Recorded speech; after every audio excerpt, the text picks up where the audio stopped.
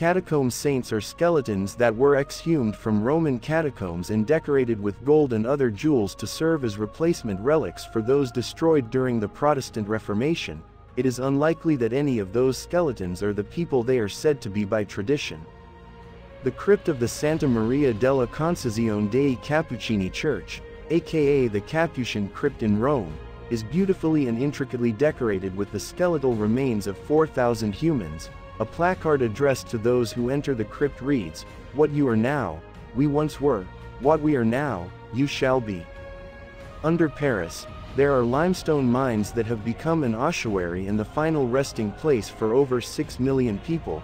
During a cholera outbreak in the 1800s, over 170,000 people were hastily dumped in the catacombs and covered with quick lime to remove the flesh.